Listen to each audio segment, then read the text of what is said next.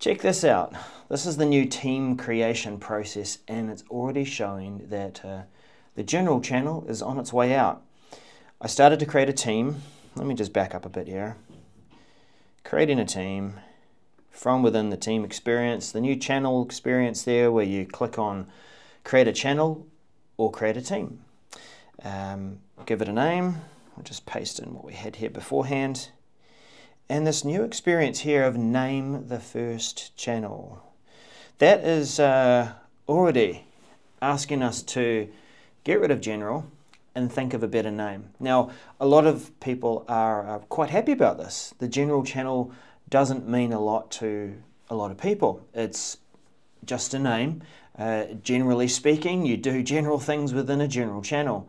But as you're starting to create a team, now you've got another choice. And you slow down and you think, okay, what am I going to create for a first channel?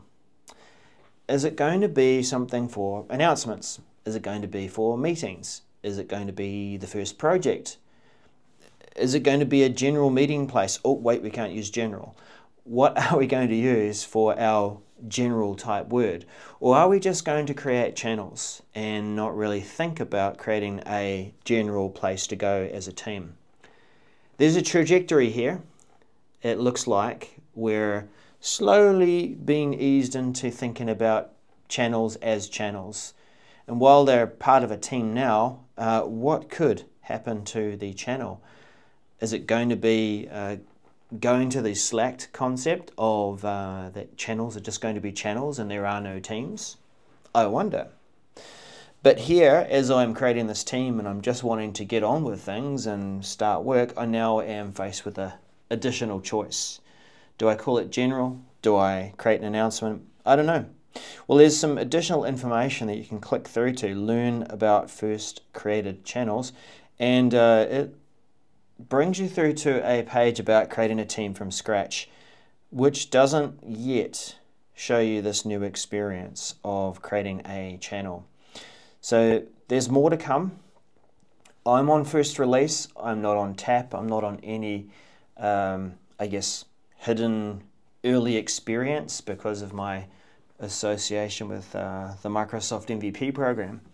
But the documentation has to catch up, and there isn't a lot of explanation there about that first channel. Well, let's just go through. I'm not going to call it general, just so that I can show you that I can call it whatever.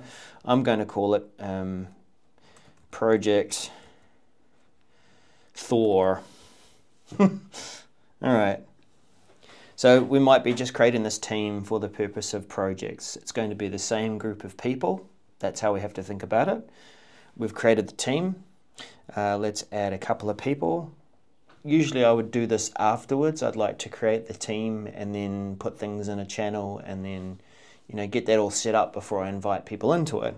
But just for the purpose of this demo, let's just say Laura and Matt, my demo buddies, and add. What have we got? We have a team, APAC PMO, Project Thor. That's it.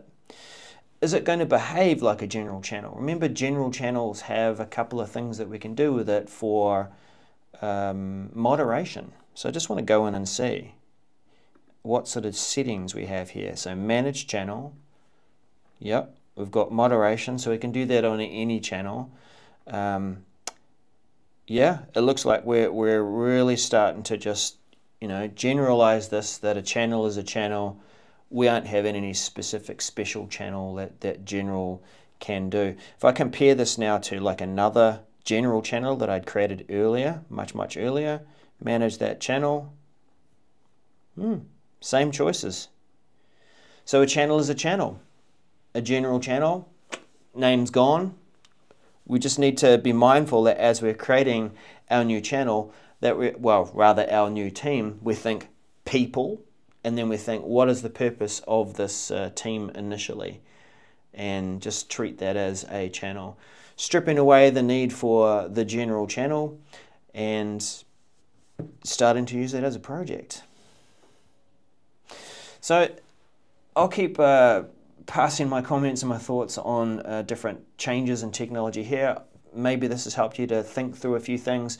My advice here is that as you are creating that team, already have in mind what that channel is that you're going to be creating. Don't rely on having a general channel. Think about what a purpose of the team is, or as I think we're being coached towards, what is the purpose of the channel? Because maybe we won't have a team concept anymore.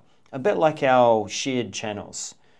You know, our shared channels can be created, they're hosted by a team, but they can be shared across multiple teams. Well, that's it for me at Modern Work Mentor. Hopefully this has been helpful. Do like, subscribe if you're interested in working with me, working through simplifying the way that you work, understanding the way that you work, maybe preparing yourself for things like Copilot, not necessarily from a governance perspective, but if your people aren't using Microsoft 365 the way that they should, then there's going to be not much there to leverage Copilot with. Well, thanks. We'll see you again soon. Bye for now.